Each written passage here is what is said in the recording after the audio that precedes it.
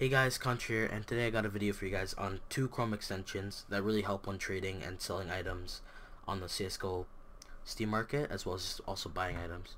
So the first one I'll show off is the Steam Inventory Helper. So recently I made a video showing how to make profit using like the trade bots and stuff. That video did fairly well, so a lot of people watched it, and some people were wondering how it is I managed to get like the stuff like prices to show up in the trade offers. And basically the way you do it is by adding this extension, which is Steam Inventory Helper. So I'll link it down below. Basically you just add it to Chrome and it changes a few things around. So one of which is that it shows the prices for like items, like it shows here in this little kind of window. It shows like the prices and the value of skins in your inventory and like other people's inventories when you're setting up trade offers. So that's really good because it kind of like it helps you kind of keep a tally to make sure that like whatever it is you're offering them is worth like enough to the point where you're not kind of lowballing them. I don't know, it's really useful though for trading, and it changes more than just that actually. So another thing it does is it allows you to do this, which basically you can click on any skin in your inventory that is sellable on the Steam markets, like things like graffitis that you already opened. You can actually sell them on the like on the Steam market, as well as like service medals and stuff. But for any skin, it'll give you the option, like it'll show you how much it's selling at. Like that's all kind of usual, but it'll also allow you to quick sell it, which basically you sell it for a cent less. So this way you don't have to go through like the whole this window and kind of like type in what price you want to sell. Instead you just click this and it like gives you the confirm message on your phone that you have to click to confirm that you put it on the Steam market.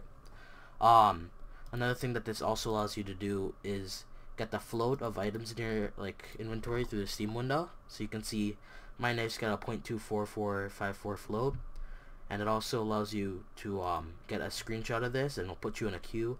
And basically like once that your queue number, I guess, is 1, it'll basically give you a screenshot and it'll show what your knife looks like, kind of like in the inspect window, but it'll show you the entire thing. So like for example, the bowie knife kind of gets cut off, but it'll show you this basically, so you can see like the entire knife front to back, like top to bottom, and then both front and back side, and it'll show you the flow value. And this is like a really good thing to have if you're trading on like r/global offensive. A lot of people will like link this image whenever they're trading their knives, so people can kind of see exactly what pattern they have on their skin. Because like if you just post like the inspect, it doesn't look as good usually, just because part of it will be cut off. But this is really good though, and it's really useful. So yeah, another thing it also adds, another extension sorry, is Steam Wizard. So this is like the second extension I'm going to be showing off. I'll also link this one, and this one's also pretty useful. It doesn't do as much as Steam Inventory Helper. Steam Inventory Helper does like those two things I just showed, and I think it does a few more that I can't really remember right now. But for Steam Wizard, it does two basic things. And so for example, let's say AK Redline, right? So it'll show on the Steam for Steam Wizard, it'll allow you to load all floats as long as you're logged in to either CSGO Zone or like some other website, and it'll load all the floats for you. And then you can also have them sort by float, so it'll be lowest to highest. And this is definitely really useful if you're trying to buy something where like the float matters a lot, like an AK Redline. So this way you could, so before, the way that you would get floats for skins is you'd hover over the inspect game thing, and then you'd copy the link address, and then you go over to CSGO Zone, and then over here you'd have the ability to like type the link in, and then it'll give you the exact same float value.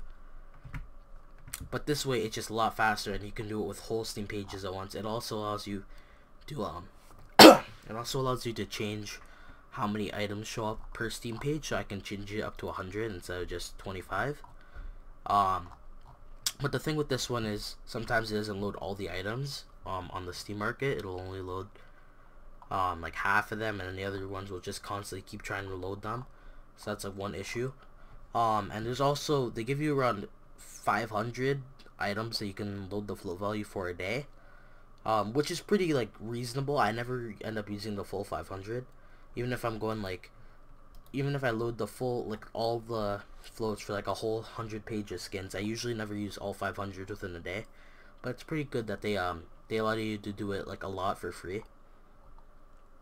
And I actually think the Steam inventory helper also affects this, because you notice how it's actually showing like the stickers without hovering over it, because usually you have to hover over it. So I think this is another one of the things that Steam inventory helper does, which is just show off what stickers it has here. It also shows off like if it has a name tag or something, like these ones, they'll say name tag. So you don't have to like hover over it like you usually would. But yeah, these are two really useful Chrome extensions. I definitely suggest adding them if you want to do any like trading or buying skins on the Steam market or selling skins.